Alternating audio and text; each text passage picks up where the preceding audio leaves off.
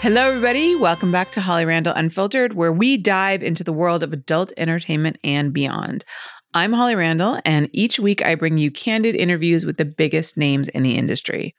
This isn't your typical podcast. We are here to explore topics often shrouded in taboo.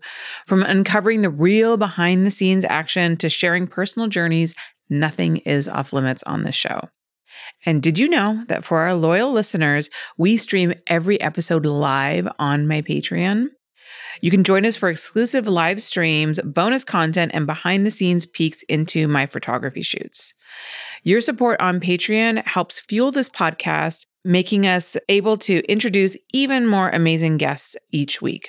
So check us out at patreon.com/HollyRandallUnfiltered. And speaking of, I want to give a shout out to my new Patreon members, BJ Jacobs, Brian Ford, and Brian Nickel. Thank you guys so much for joining and for your support. Okay, so my guest today is on a quest to sleep with 600 people by the end of the year. In case you guys didn't know, there's like 365 days in the year, so that's more than one person a day. That's a lot. And maybe if she takes days off, maybe she has to do 3. I don't know how the math is going to work out. We're going to find out. She's been dubbed Australia's most sexually active woman and is not letting that crown go anytime soon. Let's welcome Annie Knight. Thanks so much for having me. You're so welcome. Thank you so much for coming. Oh, you're welcome. I love the fact also that you brought your mother. Yes, I did bring Mum. Who's in the green room, as we call it. I think that that's super cool, especially because, like I mentioned to you earlier, I come from a family that worked in the adult industry. In fact, that picture right next to you is my mom and my dad. Oh. My mom is not wearing a shirt in that, but the dog is covering her. He's so cute. So I know that was Mr. Dog. Oh, great name. I named him when I was like 3. Very original.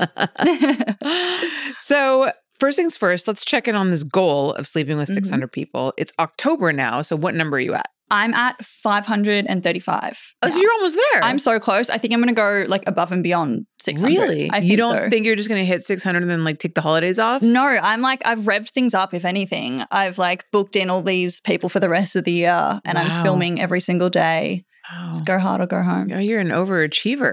Yeah.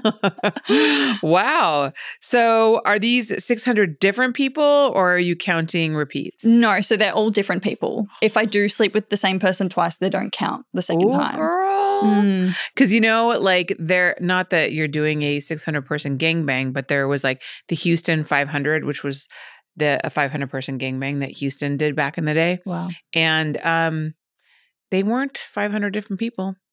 Sometimes a guy came around the second time. Oh, that's cheating. And he was counted as second. No. And then third time is counted as third. I mean, it was just like 500 different penetrations by maybe 200. I don't know actually how many people were there. Well, that feels like cheating because that means I could just have, you know, I could sleep with one person 600 times. That's boring. That's true. Yeah. Doesn't count. That's true. That could be like me and my husband. Just kidding. Yeah. Poor guy. So I'm also just laughing because I totally broke the 5 minutes. Don't talk about I did notice that. dicks, and I went right into it. So sorry, this episode isn't going to be YouTube. Isn't going to be monetized. Sorry, Masha. Whoops. Oh well. Okay. So what kind of frequency are we working with then? So it does change because, I mean, I'm human. I'm not going to be in the mood every single day. And sometimes I feel sick, you know, things happen. So, you know, some days I might film with like 10 people or sleep with 10 people and then other days might be 0. So I do tend to change it, but I like to keep, you know, an average of at least like 3 a day consistently. And then, you know, I might take a day off and then the next day do 5, that type of thing.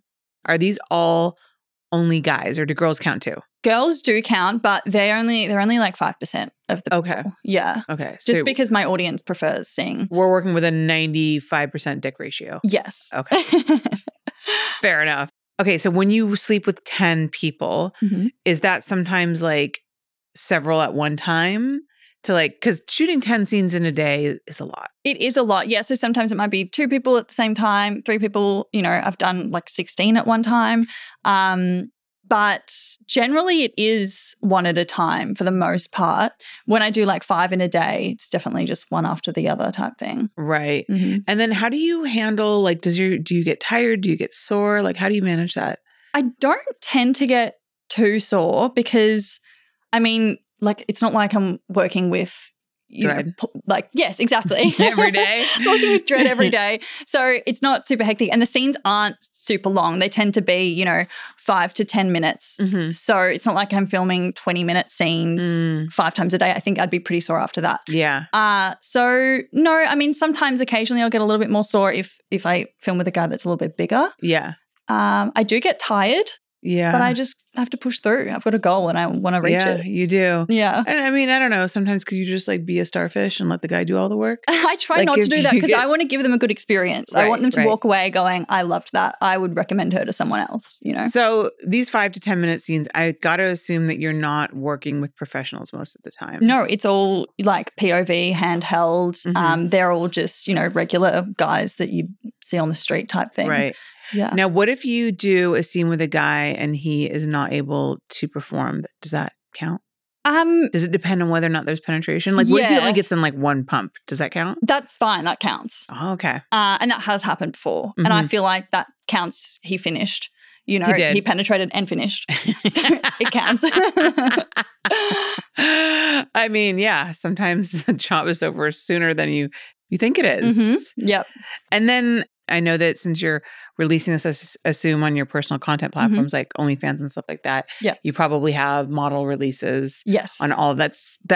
That's a lot. Like the paper, as a producer, I think about the paperwork and I think about the logistics. It's a lot of admin. Yeah. So I tend to, I've actually recently started doing the consent forms prior to filming, as in like weeks before. If I'm filming with someone, then I'll send it to them. They have to like fill it out before they show. Yes, because I have had a few times where the consent form's been rejected and it turns out that the man has lied to me. Like he's been on OnlyFans before and has been like banned from OnlyFans. So then when I've uploaded their consent form and filmed with them, it's been rejected and then I can't sell the content. So it's like kind of a waste of time. Yeah. And that sucks. So yeah, but it's so much admin. Yeah. Like I'm drowning. That's what people don't think about. No. Yeah. They don't get it. It's like people think like you're drowning in cum. No, you're drowning in paperwork. Yeah, literally. So how are the experiences overall? Like, are they enjoyable? I'm sure it's a mixed bag, but majority-wise, like, what would you say the scenes are like? They're really good. I mean, every experience is different, like so different. There's no two experiences that I can compare or are the same. And that's what's fun about it, I think everyone has a different size dick. Everyone comes at a different time. Everyone has different techniques, and that's fun. But obviously, there's been some not so great performances and then there's been some really great performances. The bad ones are mostly like poor rhythm. Like I feel like having good rhythm is like super important. Yep. And just sometimes, and I totally get it, they'll be just too nervous and that just translates on camera. You can really see it. And I get it, that they're just sleeping with someone they've just met and they're a porn star. Yeah. It's nerve-wracking. Yeah. No, absolutely. So how do you vet these guys? Like, how do you find them? So initially, it was more like I would be on dating apps looking for them or I would meet them out.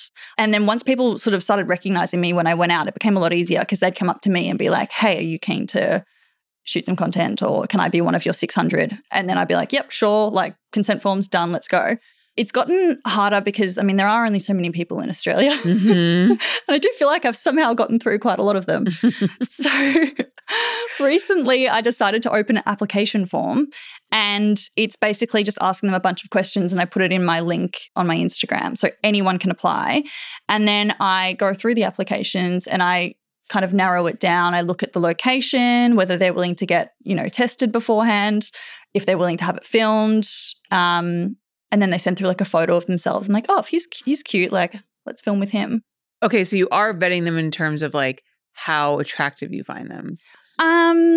Yes, I guess so, yeah. But I'm not being super picky. Yeah, you can't be with 600. Yeah, exactly. You're just like, they're not like supermodels, all of them. Right. You just maybe like eliminating the... Yeah, the ones that come across like I get a bad vibe from, Yeah. Do you have an age range that you stick to, or is it like pretty much, I mean, obviously over the age of 18? Oh, yeah, of course. But other than that, no, I'm open to anyone. Yeah, recently I've been with some like 50-plus-year-olds. Okay, what's the oldest guy you've been with? I think 56 is the oldest. It's not that old. Yeah, I know. I feel 56 really isn't old at all. Like, where are all my older men? Yeah.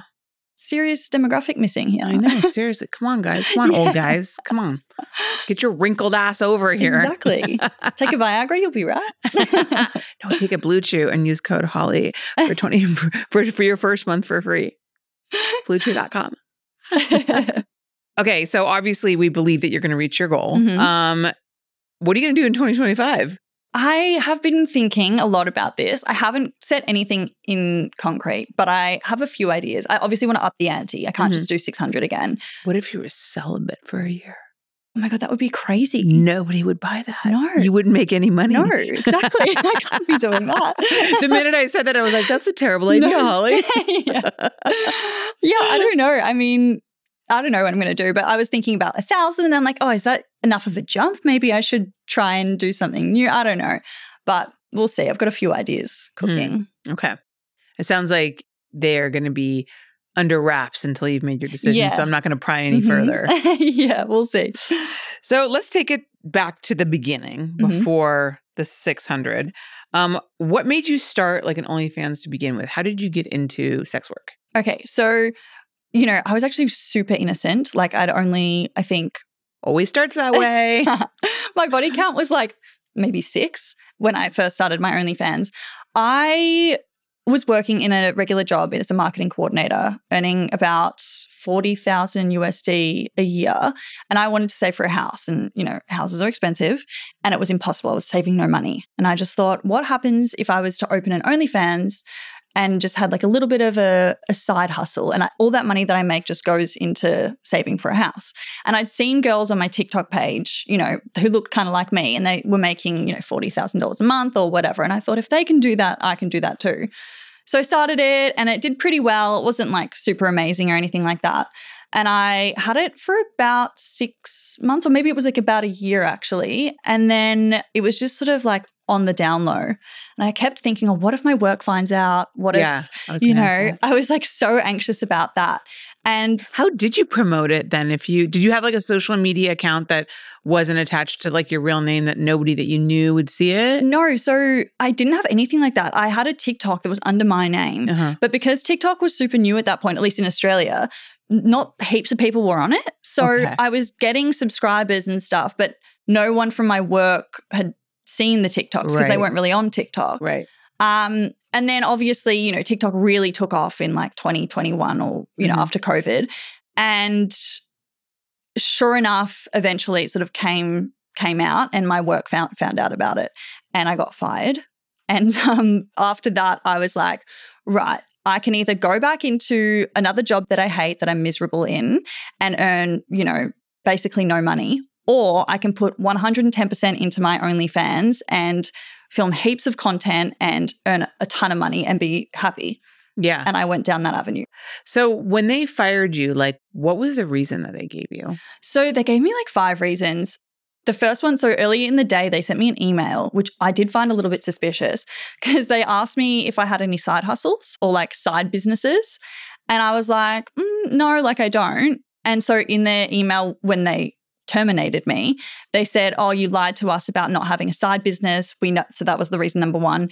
You have pornographic and explicit content on a website and crude language. And I don't know, there were a couple of other reasons, but basically it was that I was doing, you know, sex work and porn, and that I was the face of their company, even though I worked in an office at the back where no one saw me. That wasn't okay. Yeah, I always wonder like what the reasoning that people give is, because a lot of times to me it feels like unfair because it doesn't mean that you can't do your job. But I guess that whole like you're not representing the company in a way that we want is... Well, the other thing is I probably could have like taken it to court for unfair dismissal, but also because they'd screenshot my content and sent it to me, and that's not allowed. So I could have probably done something about it, but I just thought, you know what? I Why? don't care. Why? Yeah. Why bother? I don't want this job. Were you like a little bit relieved when that happened? I was so relieved. Yeah. I was day 5 of this job. I forgot to mention that. So I just started a new job and I was on day 5 of the job. And they said they'd ran all the background checks and everything. So I don't know how they missed that I had an OnlyFans, because by that point I wasn't really hiding it that much. Yeah. And they did the background checks and everything, and then I don't know, it's like they didn't find it. And then on the 5th day I got the email, and I actually went home sick that day because I have endometriosis. Mm-hmm. And when I got back, that's when I got the email. But yeah, it was really unexpected. But I was super relieved because I hated the job, and I'd called my friend the day before and I was like, I hate this job. I'm so miserable. I really want to leave. So when I did get fired, I was like, oh, it's a sign from the universe that I'm meant to do OnlyFans full time. So then your dad found out about your career in the worst way possible. Can you tell us about that? Oh my God, yeah. So somehow I think I was always scared to tell my dad about everything and my work and stuff because I'm daddy's little girl, and I just didn't want it to ruin our relationship, and I didn't know how he was going to react.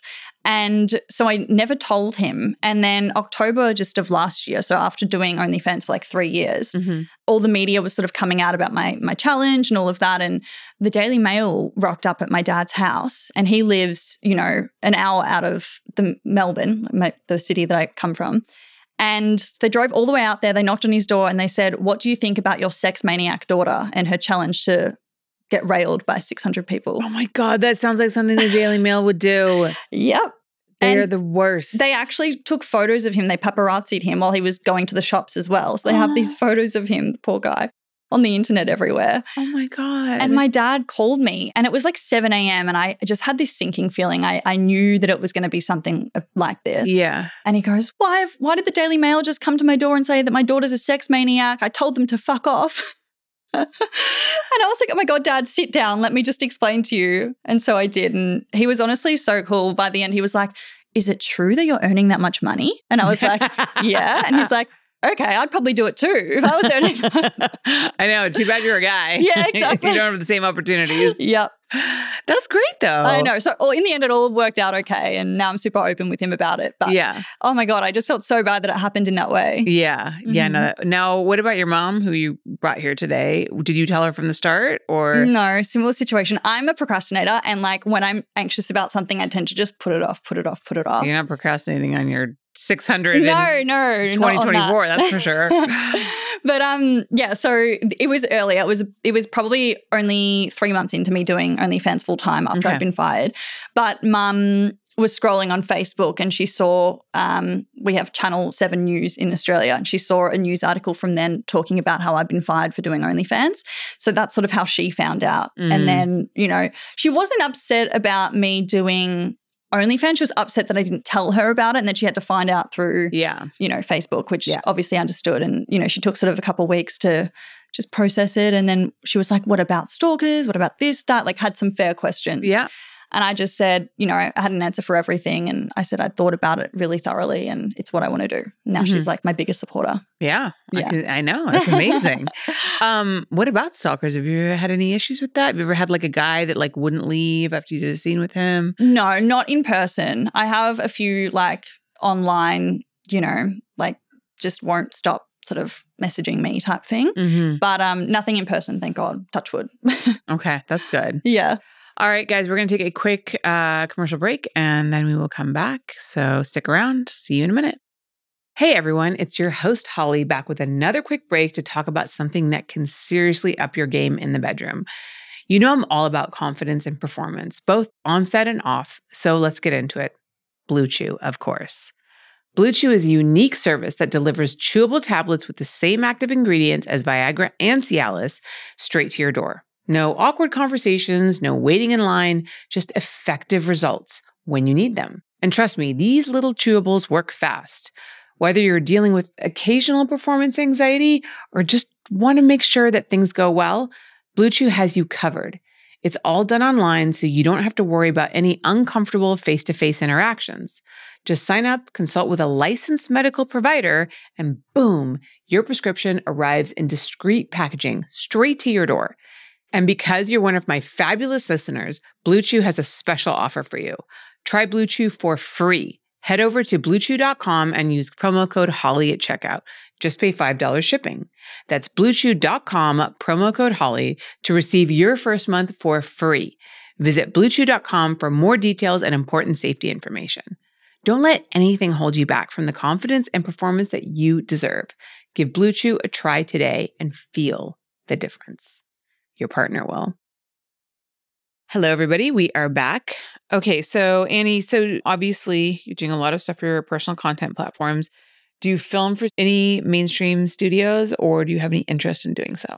No, honestly, like I really am enjoying just doing, I'm sort of like the girl next door. And so I like doing that kind of content where it's like very natural and very real. And I think my subscribers like it too, because they watch it and they can almost feel like they're involved themselves, because it's, like I said, mostly POV. So and it's very like amateur porn and usually filmed on an iPhone, but they love it. And I love doing that. I like filming with regular people too, rather than, I used to do like a lot of collabs and stuff like that with OnlyFans creators.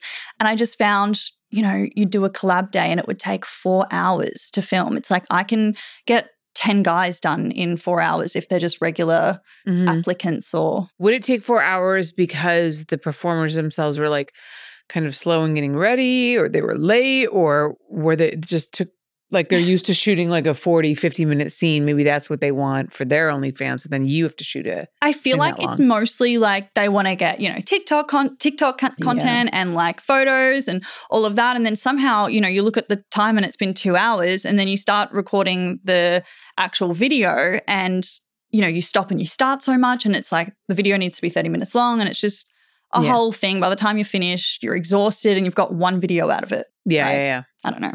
Yeah. Not my thing. Have any of your OnlyFans subscribers turned into guys you performed with? Not that I know of. Because when I meet, like, are you talking about like people that have partaken in my actual challenge? Have they been subscribers? Mm-hmm. I mean, a few of them have been subscribers, but not like the type that buy content, like they'll subscribe to me because they want to chat to me. Mm-hmm. And then I've ended up filming with them. But a lot of them tend to not tell me. So if they are subscribers, I don't know. I always ask them, I'm like, oh, so do you subscribe? And they're like, oh, no. It's almost like they act like they're too good to. They're too good.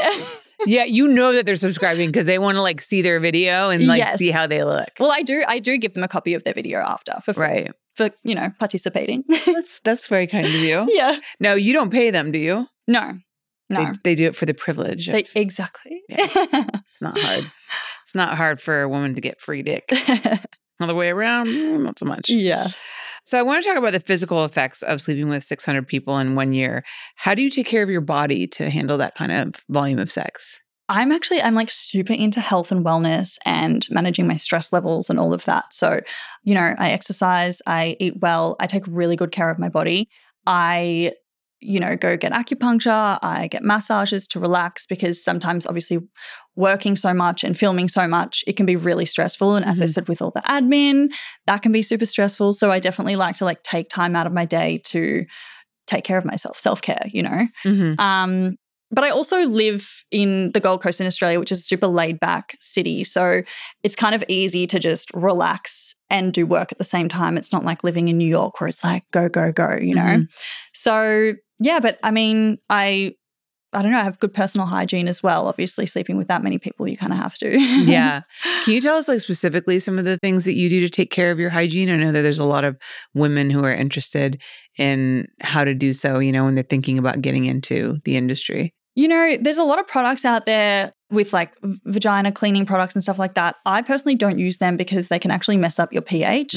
And I get worried about that. So I literally just shower and your vagina cleans itself. It's a self-cleaning thing inside you. So that's kind of cool.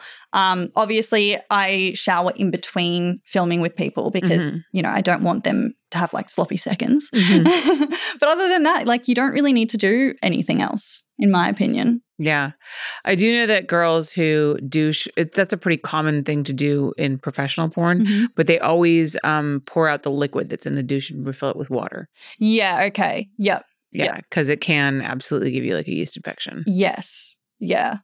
it's so interesting, right? Because I know, obviously, I've worked in the industry and filmed a lot of women having sex. And I know that everybody's body is different. Like there's one model in particular that I'm thinking about who literally had to like kind of stop shooting porn, not because she didn't like it, but she kept getting like, you know, bacterial like infections. Like her body just couldn't handle all of these like different pH levels of guys. You know what I mean? Yes. And then other people can just have no problem. I do feel like I'm really lucky. The only time I've ever had yeast infections is from taking antibiotics, like never from having sex. Right. So, and I've never had a UTI, touch wood as well. Right. Have you ever had to talk to one of your scene partners about their hygiene before you start? Yes, I have. And I've asked a few guys to shower beforehand. You know, it's like I've taken off their pants and I'm like, oh, I can't touch that. Who doesn't do that himself before he shows up to film with you? Like that's crazy to me. Those types of guys that it's happened with are the type that are just so laid back and they just don't even think about it. It's like it's crazy because it is just common sense, right? Yeah. But like they're just super laid back and they just haven't thought about it. And I'm always polite about it because I don't want to make them feel bad. But at the same time, you know, like I can't put myself at risk getting an infection. How do they like handle that feedback? I try and make it really chill. I'm like, oh, would you mind just like hopping into the shower and giving, you know, your dick a good clean for me? But that's like after you've looked at it, right? So like there's no way to be like before the scene. I know, and they be always like, hey, can you take a shower? So I asked all my guys to take a shower before the scene. Yeah, I mean, yeah. So I since these guys, I have started doing that, but this was back before I'd learned the tricks of the trade. So yeah, they were embarrassed. Yeah, I've had to do that too. I've had to, for the most part, like I feel like especially now, people are so much more health conscious and so much more conscious about STDs and being careful than they were like 10, 15 years ago. I don't know. I would have guys show up to set with like a herpes on their dick and they'd be like, oh, I cut myself shaving. I'm like, get the fuck out of here, dude. You don't shave your dick. And then I have to send them home and it's like, it's like awful to the point where at one point, I just started like inspecting them before we shot. Well, smart. And I'd be like, I gotta see. Yeah. Okay, so can you just show it to me? Like I'm a fucking doctor. Yeah. But I found that, and that's always awkward, but I found that it also depends on who you work with, right? Like for me, it's a small pool of very professional male performers and they know. And if they have an outbreak or there's something going on, like they will just tell me and like not come.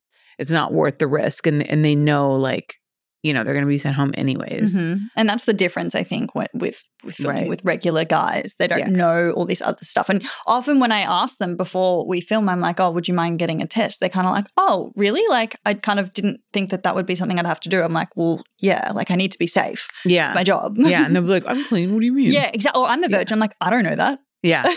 Yeah. I mean, that's true. Yeah. Have you had any virgins? Yes, I have. How did that go? They were honestly, it was fun. They have no experience. So like they don't really know what they're doing. But I kind of liked it because I get to tell them, I get to give them tips for the future. And it's like, I'm one of those people that I'm really comfortable in the middle of sex telling people what I like and what I don't like.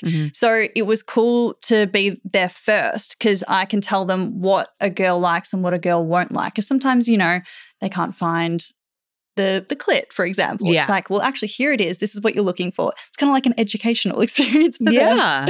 And like a little workshop. Yeah.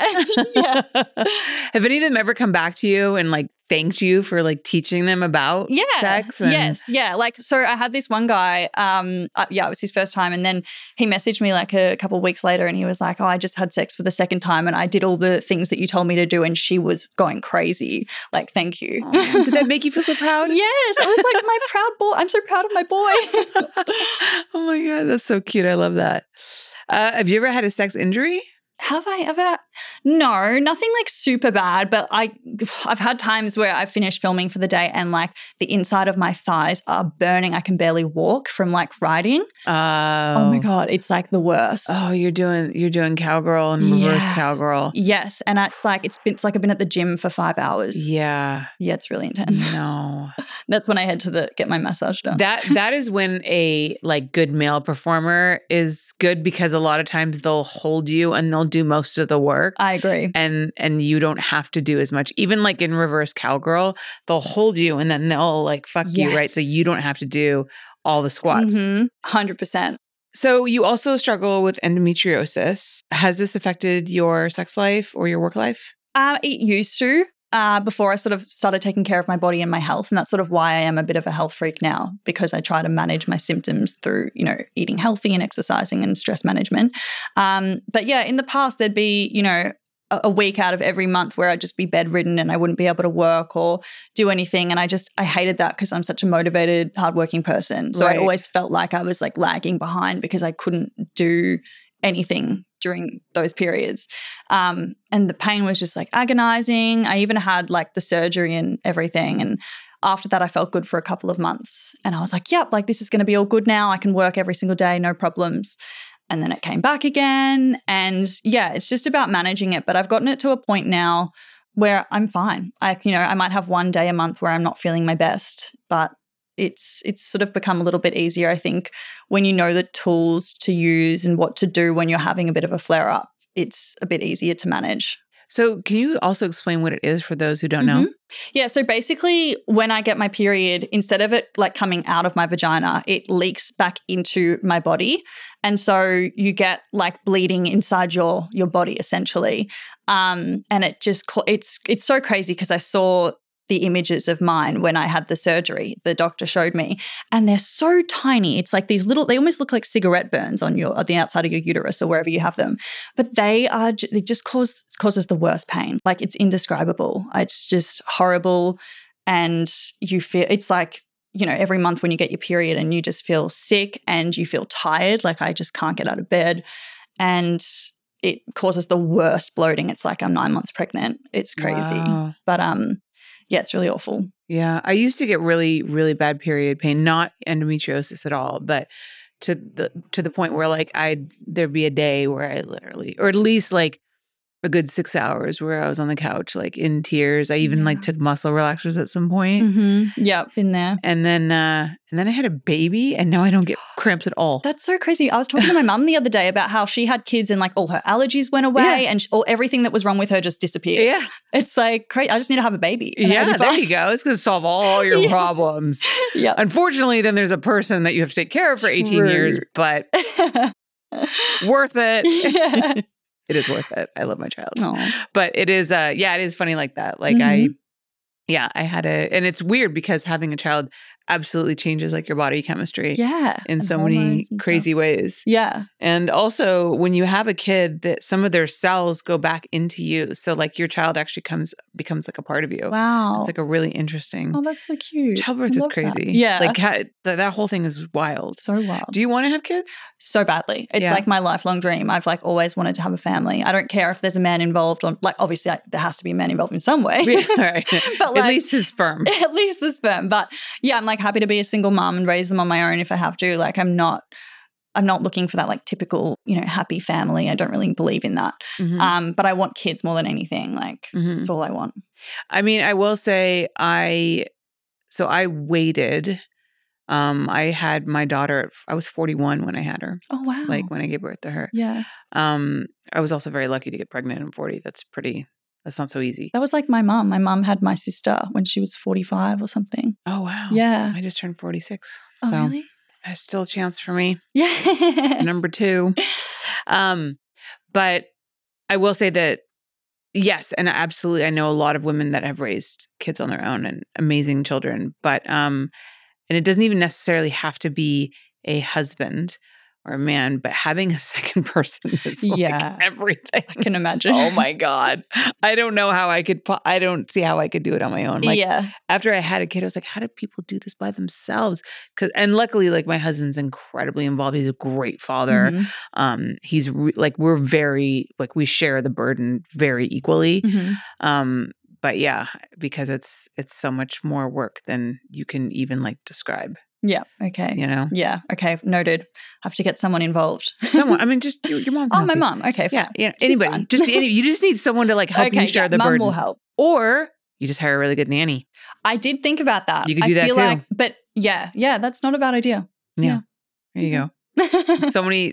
I mean, but how old are you? I'm 27. Yeah. So you have time. Yeah. I mean, I'm like 5 years. I'll start thinking about it, you know? Yeah. That's good. I say like 30s is a good time to like have kids. Especially because I've got endometriosis. I feel like I need to think about it a bit sooner. Yeah. So you said that you don't need a man. So you're not concerned that, you know, doing sex work is going to affect like your ability to date anybody or have a family with. Like you're pretty independent, happy on your own. I'm so happy. It's just me and my dog. I am in my house that I bought with the money I made from OnlyFans. And I'm so happy. Like but at the same time, like I am open to meeting someone. I just, I feel like when I meet men, they're either threatened by the fact that I earn so much money and that I would be the breadwinner, or they're just like drooling over me, fully obsessed with me. And I find that icky. Like, I don't want someone like that. I want someone who's like also independent but also supportive of what I'm doing. And that's kind of hard to find, but I do think it's out there. So if I find it, that would be cool. Yeah. I will say that other sex workers that I've spoken to who have dated the guy that was obsessed with them and thinks they're everything, that changes. Right? They start off like they love the idea of dating a porn star and they think it's really cool, but then like they don't like the idea. Yes, and they try and then they're like, I don't want you having sex with other guys, and then it changes. Yeah, I see that. Yeah, because they're obsessed with the idea of you, but then like when it becomes like a real relationship, then they don't like the idea anymore. Yeah, that's true. Yeah, well. Definitely not going for them then. What are you looking for in like your ideal guy? Like if you could have like the perfect man, what characteristics would you have? So I would say independent, like me, intelligent, because I'm quite intelligent myself and I feel like I need to have a certain level of conversation with him. And and you need to respect them. Yeah. And then loyalty is a huge thing. Also just being open with things, like if my biggest thing is don't cheat on me. If you feel like you need to go and get something else from someone else, have the conversation with me. I'm not open to that. You know what I mean? I would rather you come to me and say that than go and do it behind my back. So someone that's open and has really good communication. But honestly, like what I really want is like a stay-at-home dad. Because I want to be the breadwinner. I want to be working. I want to be the boss bitch of the family. And I want him to support me and just look after the kids. Yeah. All right. Stay-at-home dads out there. There you go. Open casting call. It's a good Maybe gig. You can be one of the 600 and then you can be the one. Exactly. The only one. So you've gained notoriety, obviously, for being Australia's most sexually active woman. How have you handled the amount of media coverage you've gotten, which I presume has probably led to a lot of like online negativity as well? So the media coverage, I mean, it is what it is. It's good publicity, so I can't complain about it too much. The hate has been kind of difficult at times. I feel like for the most part, I try to not read anything. If an article comes out, I never read the comments. If, someone's commenting on a video, I usually tend to not read the comments. Occasionally, I accidentally slip into the comment section and I see a few negative things that said about myself. And for the most part, I laugh because I'm like, this person is probably some pathetic loser who is sitting in his living room with nothing better to do than hate on someone he doesn't know. But occasionally they say something that, it hits that spot, like my soft spot or my insecurity. And that's when I, get a bit upset or I tend to overthink it or overanalyze. What soft spot would that be? I feel like, honestly, the worst is when people assume stuff about my personality. It's like, you don't know me at all. Like they'll tell me I'm a horrible person and that I'm ruining the world and that, they just make all these assumptions about me, that I mustn't have a dad and all of that. And that's stuff. Pretty common. It's very common. And it's like, your dad would be proud. Yeah. I'm like, my dad actually is really proud. Yeah. They don't like that. Yeah. No, they don't. But yeah, so it's just things like that. I feel like when they attack my personality, I get upset because I am a really kind, genuine, generous person. And I don't like when people, attack my character. Yeah. Yeah. I get that. Yeah, don't read the comments. No, don't do it. That's the best thing. That's my best advice. Yeah. I don't read the comments. No. But I also slip into them sometimes too. Sometimes it's hard to avoid. And then I'm just like, meh. Yeah. I could have lived my life and not read that. Right. So do you think there's a double standard for how the general public views female porn stars versus male porn stars? Like if you were a guy, would you be getting a different kind of press? Yeah, it would be different. What I will say is with the type of videos I post, I have friends, male friends in the industry who post similar content. And they've spoken to me and they said, I've been doing this for 3 years and I've had one hate comment in the time that I've been doing it. And their videos go just as viral. And I'm like, I post a video and it gets hundreds of hate comments. Like, how is that fair? It's like when a guy goes and sleeps with a bunch of women, he's a legend, he's a champion. When a girl does it, she's a slut and a whore. And it's like, yeah, the double standards are just crazy. But I will also say that I think if a guy came out and said, oh, I'm trying to, fuck 600 girls in a year, they probably, and it got the amount of media attention that I've gotten, it would probably get a lot of negative attention. Yeah. Because people would be like, well, because you're a man. You're being a predator. Yes, exactly. Right. Yeah. Which is not, like, it's not fair because it also plays into the double standard, right? It's the same thing. The woman is the victim. The woman is the weaker sex and the man is the stronger sex. Yeah. So it's still both ways it's sexist. Yeah. But it's I mean, like, if he was doing exactly what I'm doing, I'm always getting consent. Like these men are consenting to sleeping with me. Right. So if the women were consenting to sleeping to this hypothetical man, then it would be the same thing. He's not a predator. Right. But, of course the idea is that women, we can't make our own decisions. We don't have our own agency. Yeah. Because we're too like, we can't make our own decisions. We're so weak. We're so weak. We don't know what we're doing. We just say yes because we want people to like us. Mm-hmm. We're just looking for love because our daddies didn't love us. Yeah. Yep. Tale as old as time. So what advice would you give to anybody looking to get into OnlyFans, get into this industry? The first piece of advice I would say is to really think about this. Like there's a lot to consider here. You're not just going to be able to open a page and the subs are going to roll in and you're going to make millions of dollars. Like this job is hard.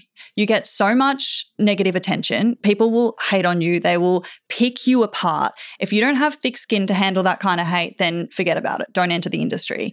But you also have to have such a good work ethic to be able to make the kind of money that I'm sure, the people wanting to do OnlyFans are thinking they're going to make. So don't just think, I get to sit back and, live my life and the money rolls in. No, you have to film all the time. You have to film like marketing stuff all the time. You have to do all the admin, the uploading, the scheduling. There's so much behind the scenes stuff involved with opening an OnlyFans page. So I would first say, consider all of those things. Write down a pros and cons list as well because you might lose, friends, family members, that kind of thing. If you think it's worth it, do it. If you don't do it. Yeah. But if you've, after all that, decided you want to do it, I would say subscribe to some of your favorite bigger creators in the top, 0% or whatever. See what they're doing, see how they're running their pages, have a look at their social media, how are they promoting themselves? And yeah, just do a lot of research and come up with a plan. I think having a niche is super important. Everyone sort of has their little niche. I think mine's kind of like girl next door. But yeah, do your research and go from there. Yeah, I think that's a common misconception that you can just, and I hear this from people all the time who ask me, they're like, I want to make some extra money. Can I just like open an OnlyFans and just, and same thing, like also because there's no internal like marketing and promotion like in the website that much unless you get featured on OFTV, which is a huge boom. And please put this video on OFTV. Come on, OnlyFans. Every time you do that, I get such a big boost. Oh my God. I fucking love it. So OFTV is like huge. I would say for anyone looking to get into OnlyFans, definitely do a safe for work video for OFTV because that will send you a fuck ton of subscribers. Yeah. That's like huge. That. Yeah. But it's all those little things. And you're right. It's not easy. It's a lot of work. And people are so surprised by that. I know. They think that people get into sex work because it's easy. Yeah. And it's like, I wouldn't say that it's easy. I would say that you have more personal freedom. Yes. And autonomy to run your business how you like, and you have more options. Yeah. So people always say to me, she's taken the easy way out. No, I have not. It is, as you said, it's the financial freedom and the freedom in general that you have because you're running your own business and you're in charge of your own schedule. So, if you're a an afternoon person. You can literally sleep till 12 if you want to and go to bed at 12. As long as you're working consistently, you know, do what you want. Yeah. So that's the best thing about it. But you still have to work. Yeah. Ain't that the truth? And her burning thighs will tell you that as well. Exactly.